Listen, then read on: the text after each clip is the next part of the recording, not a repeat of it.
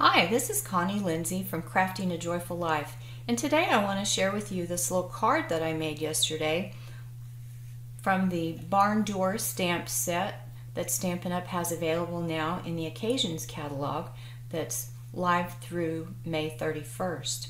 And you can see you get this cute little barn door and a choice of wreaths, a little sign, and some great little greetings. And then if you buy the bundle, then you'll get the framelits that will cut out the individual pieces. So I want to show you what I did with the card, with the stamp set and the framelits.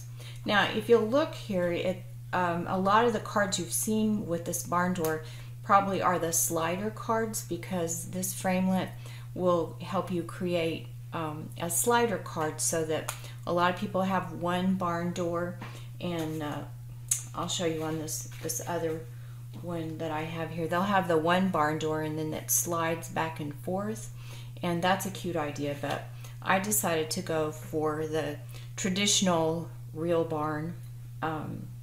And when I was looking at it, my mind just went back years and years to that little show that I used to watch about Mr. Ed.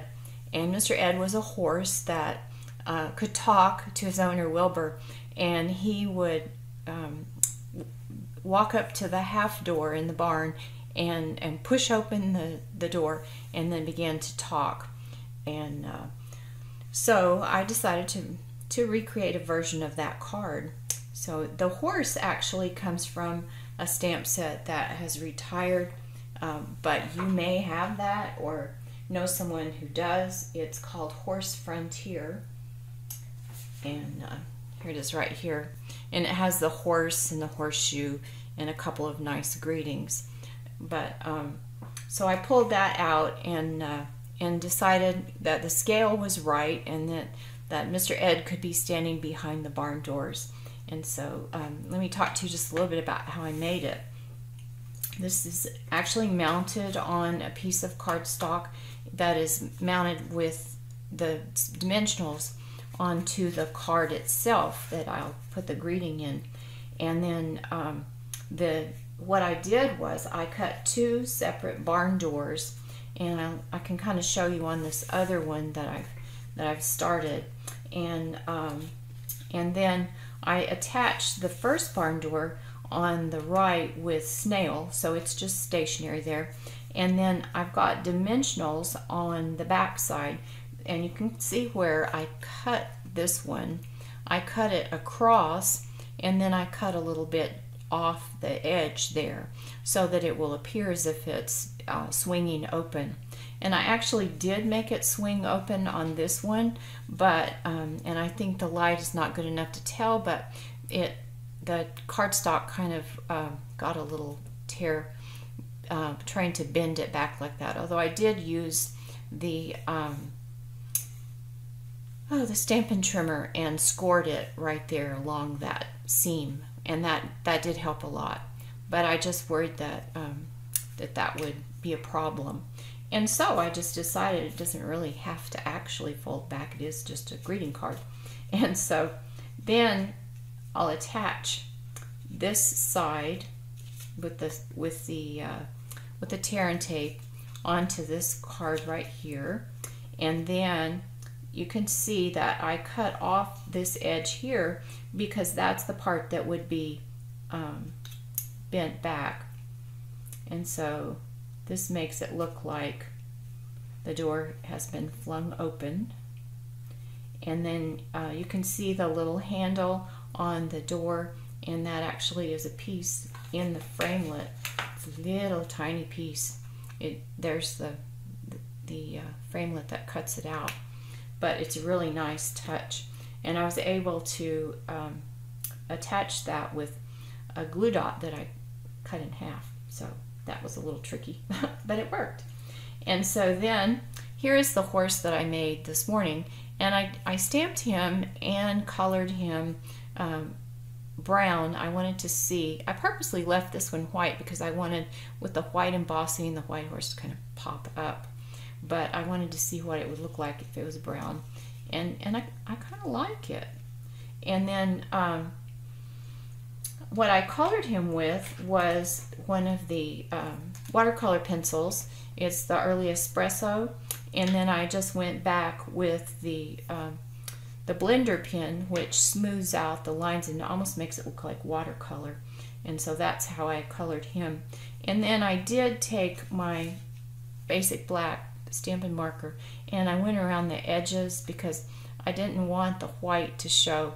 On this card there is white showing, and it doesn't make any difference because it doesn't pop out at you because his body doesn't have color on it. But it did, I thought, kind of give a bad look to it. So I just do that with the marker. And so you just arrange your little horse behind there, and but not too much because you want to give your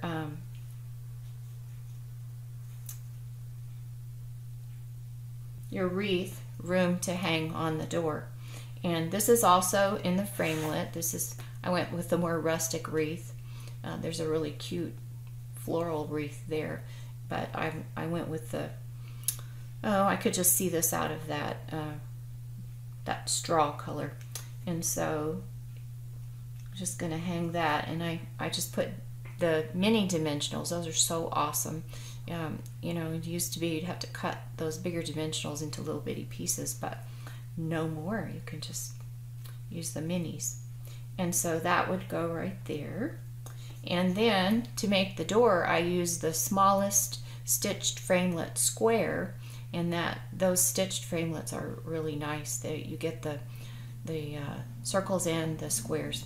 And then once I had cut it out, I used the Early Espresso or crumb cake. I used crumb cake ink, and we used my sponge dauber on that. And then I'll just attach that with the dimensionals, and it will look as if it's hanging on that little nail in the barn. So the backing of this, I decided to go a little fancier, step it up a little bit, and I have an embossing folder that is, actually this is the first time I'd used it. It's the Pinewood Planks Dynamic Textured Impressions folder, and these are great. They're heavier than a regular one, and gives a nice texture to it. And it's kind of hard to tell with the light probably, but it's easier to see on the paper itself. And the scale's not quite the same. I realize that those are huge boards, but I thought, oh well, it's just a greeting card, and I think it does lend a nice texture. And so when I get all that attached, then I have dimensionals on the back of this plank sheet, and then I will just attach that to the base of the card, which is also real red, and then it will be ready for a greeting. But it's one of the joys of stamping is how you can make the sets work together and all the supplies and come up with something that you're excited to share and send out to a friend. So if you have questions about the cards or the techniques, just leave a comment below the video, or you can travel over to my blog, TexasSchoolMarm.com, and leave a comment there, and I will be sure to get back to you. And in addition to having the video embedded on my blog, I will also have a complete list with links to my online store of the supplies that I've used. And you know, as always, I would be so grateful if you would choose me as your demonstrator when you make your order. So that's all for today. Thanks for sharing some time with me. Have a great day.